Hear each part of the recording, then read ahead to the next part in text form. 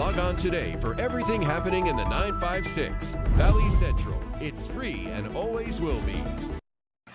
All right, thanks so much for sticking with us here on NBC 23. Guys, I'm so excited. We have a very special guest in the studio today, and she's here to invite us to an amazing community event that's going to be so beneficial for all our Rio Grande Valley residents. So first of all, thank you so much for being here. Go ahead and officially introduce yourself and tell us what you're here to talk about. Well, good morning. Thank you for having me. I am Officer Luna, and I am the Public Information Officer for Brownsville PD.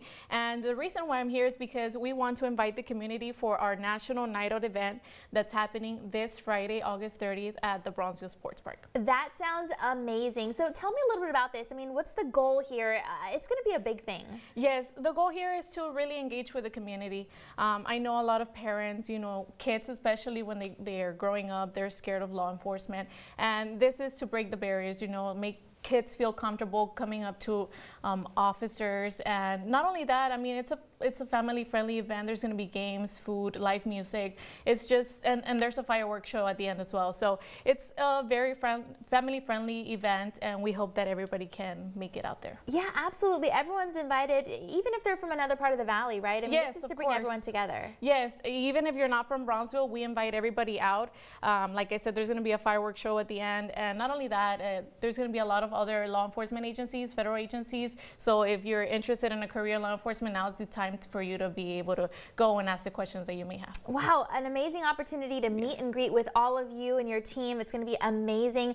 So when is this happening? You mentioned it earlier, but just to reiterate, where also, what time? Give us the stuff to put in our calendar. So it's going to happen this Friday, August 30th at 7 p.m. at the Brownsville Sports Park. We're going to be there till 10 p.m., so you have plenty of time to be able to make it out there. That sounds amazing. Food, games, prizes, a lot going on here. And we are, of course, so grateful to all of our law enforcement officers. Thank you so much to you and your team for everything you do on a daily basis. And also for hosting this event. You guys are mega busy, and you took the time to put this together for us.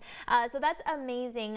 So I really love it. Why do you think that, you know, folks are going to be able to enjoy this so much? I mean, I think it's the kind of perfect kickstart to the weekend, and just a fun thing to do. And most importantly, it's free. There's no admission cost. Wow.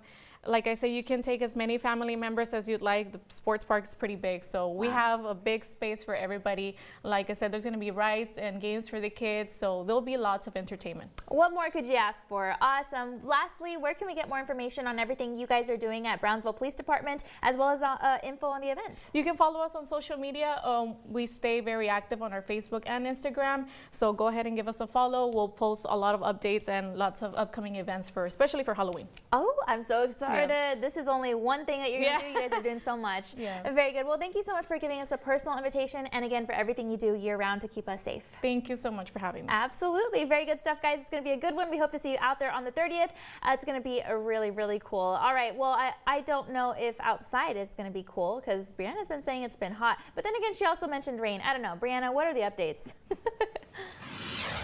Well, conditions are going to be a little bit of both. So we're going to have warm temperatures close to average for this time of year, but areas that have a little bit of more rain, more clouds, are going to feel not that hot. So hopefully you get some rain, but if you don't today, don't worry. We have those rain chances sticking around all the way until an